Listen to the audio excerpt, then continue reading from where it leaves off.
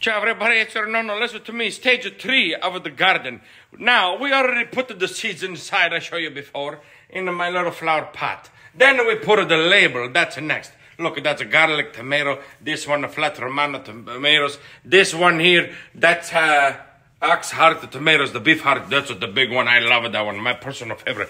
But you gotta make it the stand. You gotta make sure you buy the sunlight. Look, I got a coffee table I don't use no more. 4 pails with the lid on so you can stack them up. A speaker from a 1970 and a plywood. That's what it is. You put it across. You make sure you get them into the sunlight because we're facing the east. Hey, you got to think smart.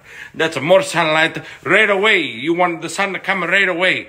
Okay, the sun is so beautiful, not that strong first thing in the morning. Okay, you got to remember, the gardening starts now. Follow Nonno for more tips.